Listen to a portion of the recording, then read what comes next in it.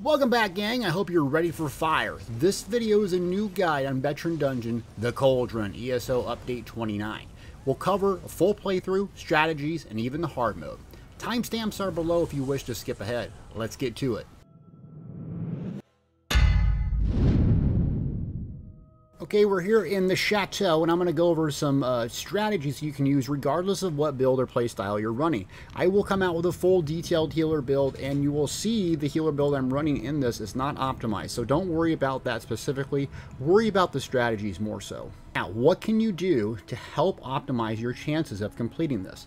First, start defensively. When I say defensively, regardless of the class spec, you're going to want to have your DPS, most likely if it's their first time in there, have some self-heal, shield, some defensive mechanic that's independent of the healer.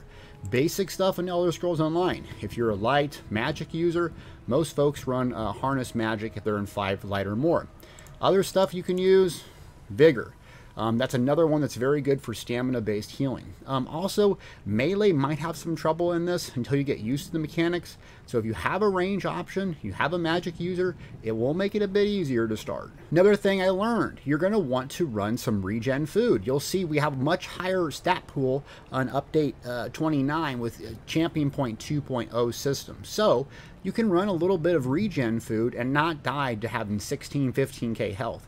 What I recommend on this magic user that I'm running is this Clockwork Citrus. So what that does is give you a little bit of health, but that max magic and magic recovery is incredible. So this first run I didn't run it, and I just ran blue food. Yes, I had much more max stats, but you're going to see I was out of magic constantly. When I did a couple different runs, again, I switched to this food. Massive results. So Stam has another version of it, Magic has one, and then tanks have some tri-stat that they can run as well. I highly recommend this for the extra magic recovery.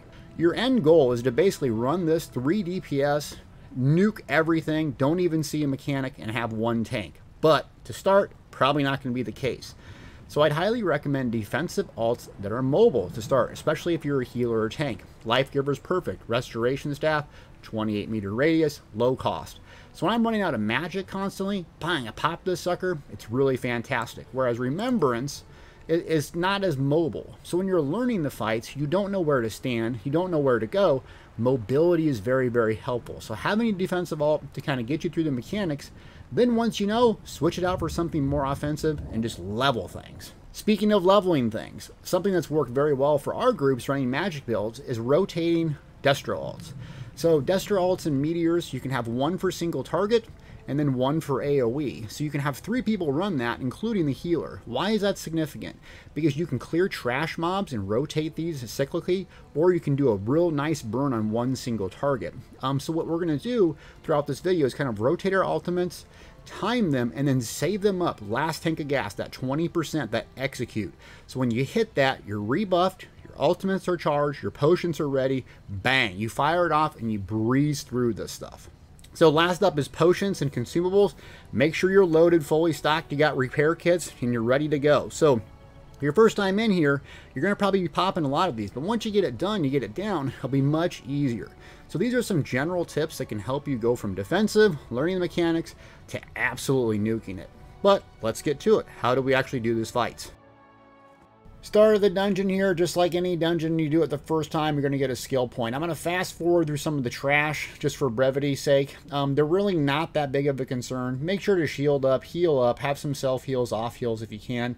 Make sure to charge your ultimates, get ready for the boss fights in between. Pretty standard stuff here, gang.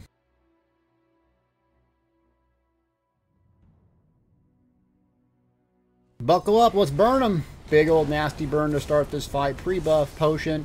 Drop the house on him, get a nice burn. First mechanic up, you'll notice the boss leaning forward, so he's going to apply a red circle on the ground, and the red circles are going to be shooting out shortly thereafter.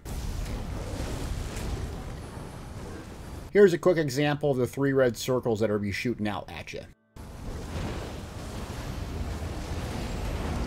Next up, you'll see the boss kind of spit some junk in the air. That's going to let you know that the blobs are coming. 2 things happening here. The boss is charging up a heavy, so make sure to bash them, especially if you're the tank. And you'll also notice the green little blobs that will be starting marching towards the boss. Kill the green ones.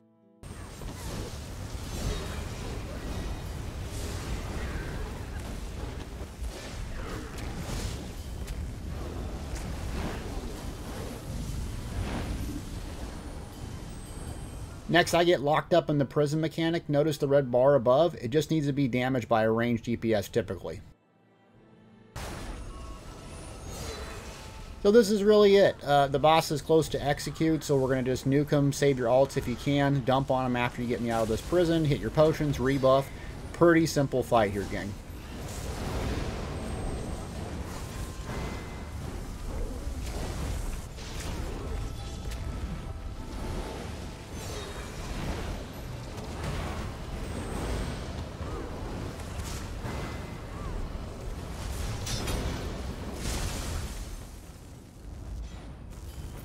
More of the same here, just a bunch of trash mobs up ahead, some little things, don't step on them, a lot of AoEs. Again, charge your ults, make sure your gear's repaired, your potions are ready to go. Another boss fight. Let's see how many roads I can break before you can no longer work. First mechanic up, you're going to see, she's going to point that mace in the air and you're going to see some electric lightning coming. Get out of the way if you see them puppies landing. Next mechanic up is hammer time. She's going to put a big red circle around her, kind of twist, turn, and dunk on whoever's in that circle. Get out of there. So we lost a couple because of that hammer and the dot, and we're letting the traps go. Don't worry about it. No big deal. Everyone makes a mistake. First time we're seeing this. Hit a harness, get your buffs up, and then just res if you can.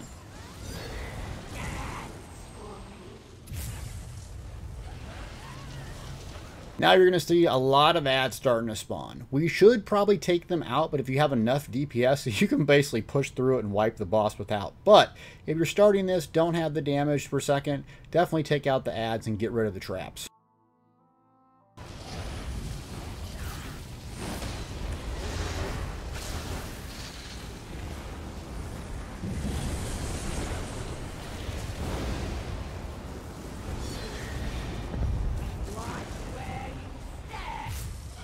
So speaking of traps, we're kind of disregarding this mechanic. I would suggest holding block, walking over them to trigger them. If you don't have the damage per second, just push through this mechanic. Really, that's all the mechanics you're going to see. In summary, stay out of red, kill the ads, get rid of the traps, and continue to push the boss, getting down to execute where you can do a nice burn and get this over with.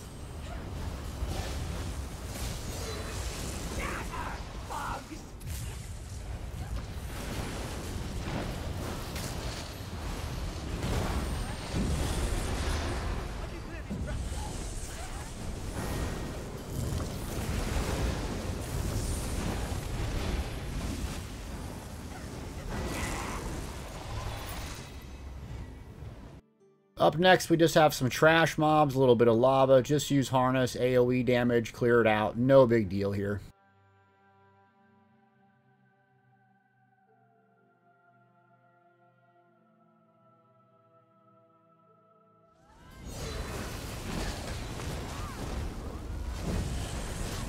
First mechanic up is the lava spew. Very simple. Red stuff, bad, move out the way. Next up, he's going to hammer the ground, put a little lava pool to the side of him. This is the one the tank needs to avoid, but still stay in melee range.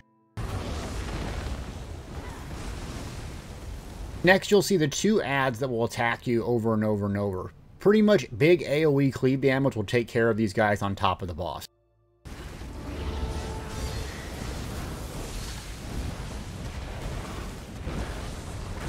Next up, he'll kind of slam the ground similarly, but you'll need to bash this, otherwise the damage will escalate.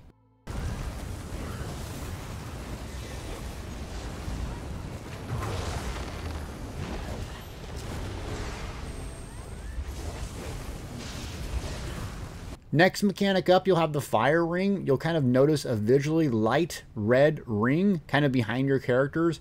Either block or dodge roll this.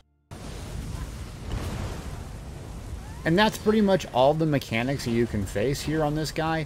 He'll do a lot of them in rapid succession. So it's mechanic after mechanic after mechanic. But it's pretty simple stuff. Stay out of red. Harness magic's your friend if you're a magic user. And just burn him when he's in execute.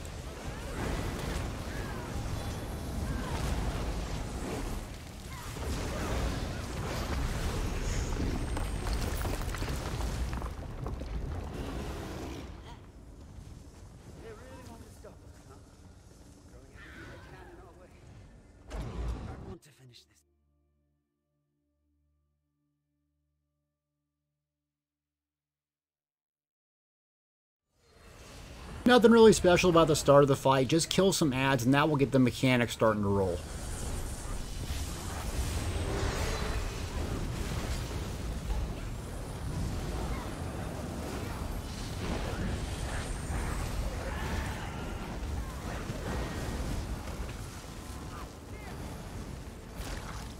Did you hear that? That sludge weird sound and that green to the left of the screen? That's the oil that you're going to need to grab. Here's the oil. It's going to be placed randomly throughout the map. Big, huge telegraph. It should be easy to find. So someone's going to grab it. You're going to hear kind of that synergy sound. You're going to get it. You're going to go to these little portal things. And you're going to run to another one, if you can. And then run to the center. That's what's going to damage them. After you damage them, another wave of ads are going to spawn out the center. Kill them. Get ready for that oil again. Well done. Now dispatch our unwelcome guests.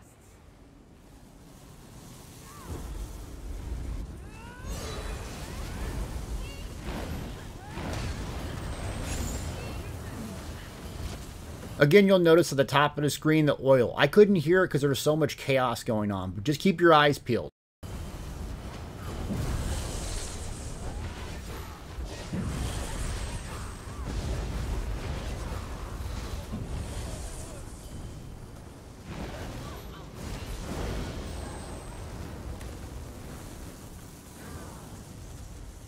My flames will light that up if you could plod over by me.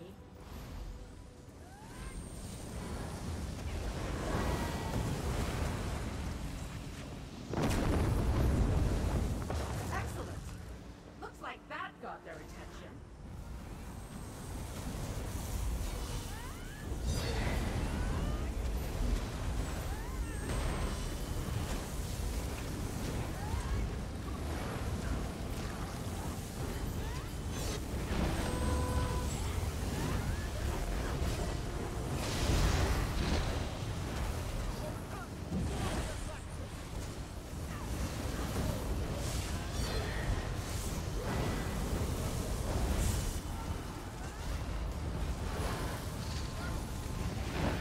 That master making will be useless if you don't hurry.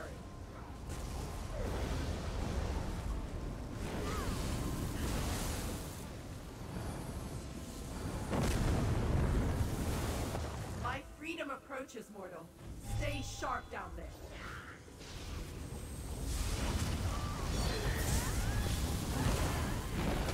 Heal me!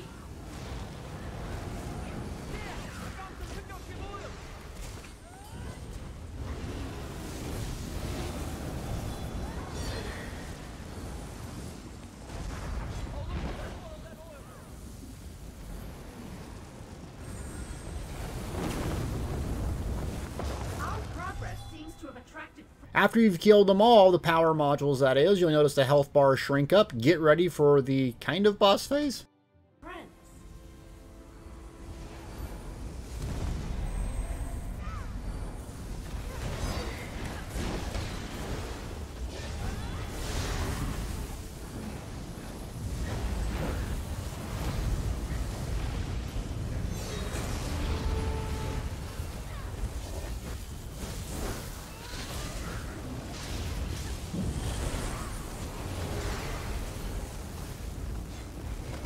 Enough!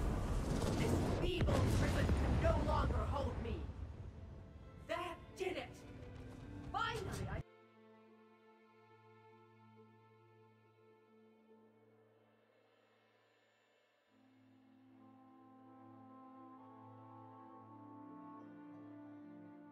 Last boss time, and to activate hard mode, look to the left, the little totem, click it to activate it.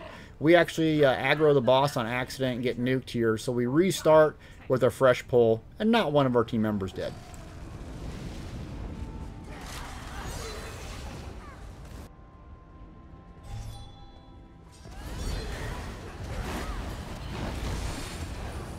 First mechanic up you'll see is the AoE cleave. He'll put his arm back with the hammer and you'll notice that red conal, so stay to the side or the rear of the boss.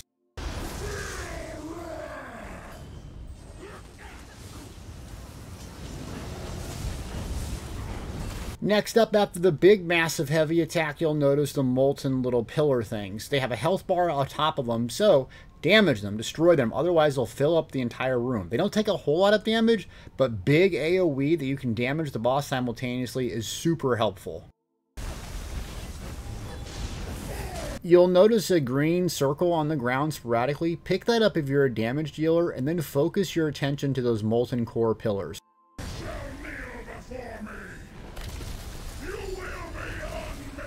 Next up, you'll have the flame lines. The big telegraph are the lightning bolts that channel down. So they'll place 2 flame lines on the opposite end and kind of rotate, so you'll have to move as a group. It takes a lot of movement with the blocks. Adds are going to be spawning. It's a lot going on. The key with these flame lines is to keep your position neutral to the side if you can, because you want to avoid the cleave damage at all times.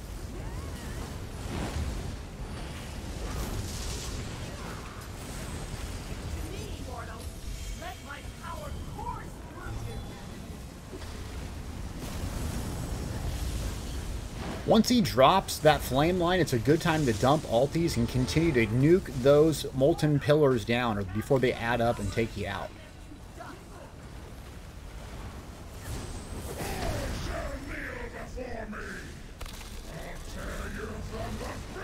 So those are the basic mechanics of the fight. It takes a lot of movement, a lot of magic, a lot of recovery, and a little coordination. So try to maintain good movement, good discipline, and if you can get in comms with each other, it will really help coordinating this fight. So a little bit from the healer point of view perspective, what I'm trying to do is optimize my group's efficiency. I want them charged up on magic if I can, and also make sure I'm alive. So heals over time, throwing out those orbs, throwing out those spears, and Resto ult is very, very handy in this fight because it's high mobility. So also, I'm not wasting a lot of actions. If I'm sitting around, I'm trying to hit a synergy or a fully charged heavy attack. So I want to keep my magic peaked because at the end phase, when I'm just sitting there breath of lifing or hitting a Resto ult, it's going to be very, very challenging. So if you're healing this or you're doing something else, don't know what to do, charge that heavy. Make sure you're using potions on cooldown. Keep moving, keep buffing. It's going to take a lot of practice to get this down, especially as the ads get overwhelming. Coming up here soon, we do have a group member that goes down. This will happen from time to time. My suggestion to you is do not quit the fight, especially if you have some type of self-heal. A lot of our folks are spec'd for like VMA, Veteran Maelstrom Arena. So if you've done that type of content, you have to be able to sustain yourself, you have to be able to heal yourself or shield up. So it's a good idea to kind of use that mentality when you're in here. Yes, you have a pocket healer, but you see someone goes down, what are you going to do? So don't give up if someone goes down. You can recover. Harness magic for magic users is your friend. So a friend goes down, and what I'm doing is trying to position myself in between the tank as best I can and healing them, pocket healing them. As soon as they get up, you got to realize they're going to be out of gas, right? So if you can get them a spear, you can get them any type of synergy resource back, it's going to be very imperative because you want that damage up, especially in the end phase. So try to do your best to position yourself in between the tank and the person being rest. And get ready to burn the sucker. He's almost down.